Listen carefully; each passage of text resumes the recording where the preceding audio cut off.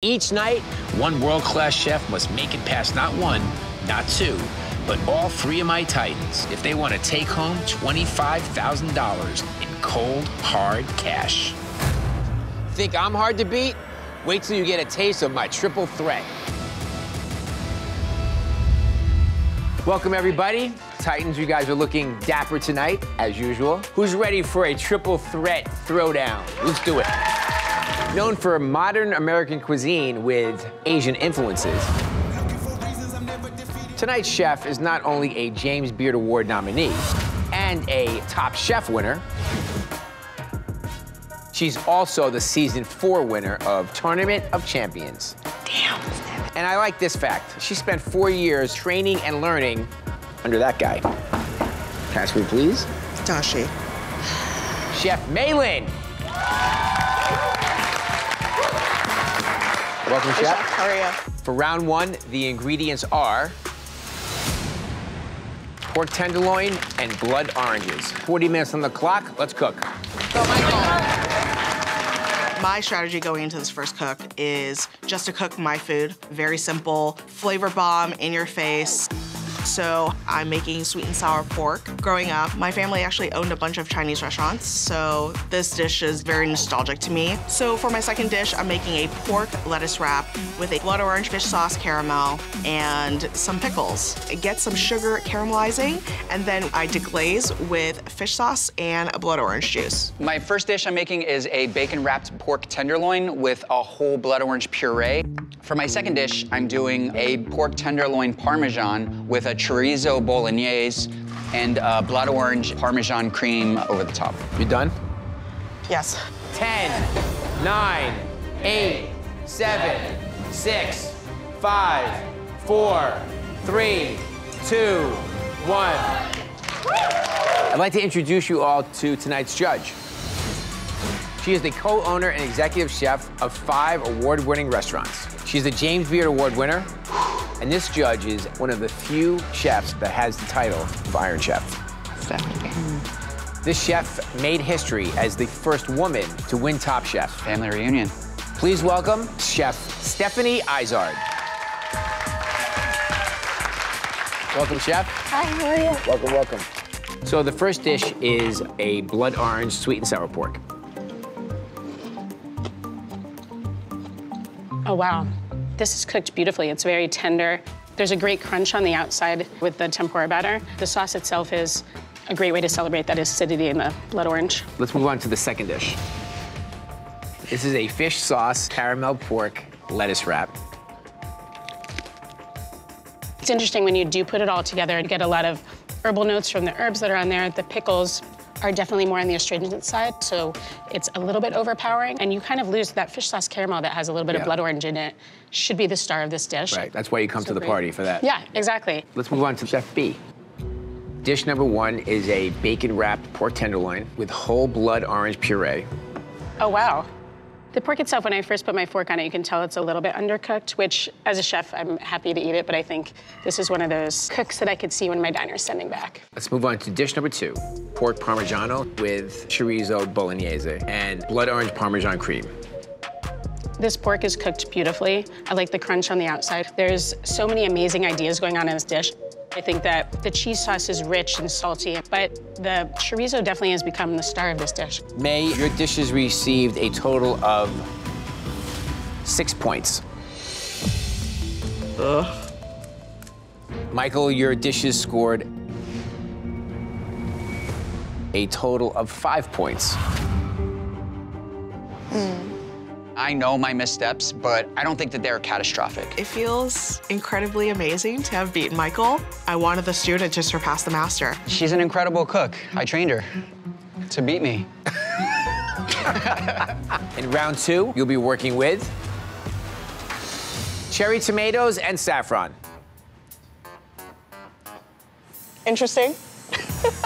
Who would you like to cook against in round 2? Let's go, Chef Brooke. Time starts now. These are great ingredients. Saffron and cherry tomatoes together are perfect. For my first dish, I'm making clams in a tomato saffron broth. This is definitely inspired by a classic Spanish dish. For my second dish, I wanna let these tomatoes shine. I'm gonna season them with lemon juice, mint, parsley, dill, and I'm adding some cucumbers for a little bit of crunch. I'm gonna do a halibut puttanesca and some saffron fried quinoa. Ooh, she's cooking aggressive this round. Oh, look at that technique. Very fancy. What are you making, Chef?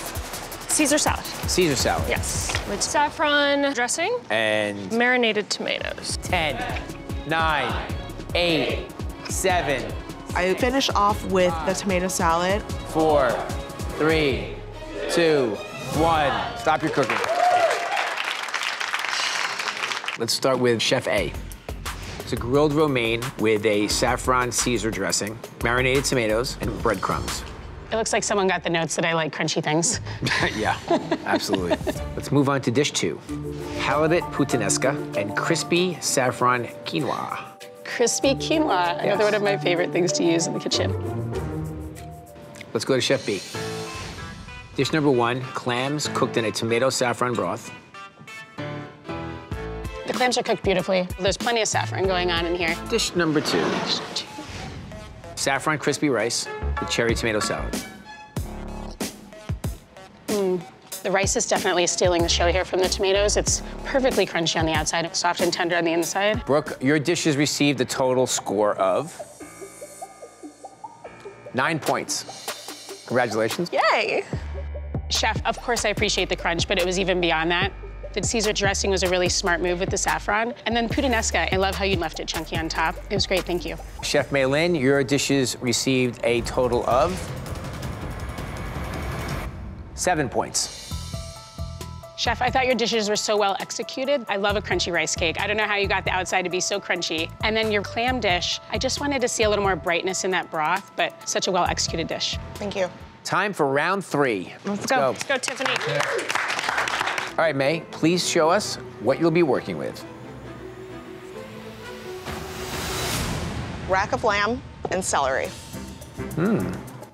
Celery, huh? Celery. Celery? Huh. This is worth 20 points. I'm gonna give you 45 minutes on the clock, and you'll make one spectacular dish using rack of lamb and celery. You guys ready? Yeah. Let's cook. Well, Chef. So I'm making a celery and herb stew with roasted lamb loin and a fresh celery salad. I'm making an epi-marinated lamb chop, cauliflower puree, and a celery and chard cabbage salad. Finishing salt. There you go. 10, 9, 8, I finished with mustard green frills and celery. 5, 4, 3, 2, 1. My hands are sticking. Okay, Stephanie, welcome back. So the 2 ingredients were rack of lamb and celery. Oh, celery. Chef A, this is an epi-marinated lamb, cauliflower puree, celery, and charred cabbage salad. The lamb's perfectly cooked. It's really well seasoned. It seems like there's a lot of care put into the marinade on the outside. There's a lot of flavor going on there. Let's move on to Chef B. Roasted lamb with a celery and herb stew, puffed wild rice, and a celery herb salad. Celery and herb stew. Something I never would have thought of. First time I've seen it. Oh, wow. There was so much flavor going on in this dish. Chef A was our Titan, Tiffany Derry, which means Chef B was Mei Lin. Right now the scores are Chef Mei Lin with 13 points, and the Titans have 14 points. Tiffany, we'll start with yours. The lamb was cooked perfectly, and I love all of the spices and care that you put into the outside of it. But the star on the plate was the cabbage. Tiffany, I gave your dish a 16. Mei Lin, your dish was so full of amazing ideas. I've never thought of taking celery and herbs and turning them into a stew. It was rich for celery and herbs. May, I gave your dish 19 points. How you feel? Elated. Ecstatic. Great job tonight. Thank you so much. Thanks for having me. Bye, Chef. Thank you, Chef. I really think I won this competition because I cook to who I am as a chef and food that really pulls at the heartstrings and overall things that just taste good.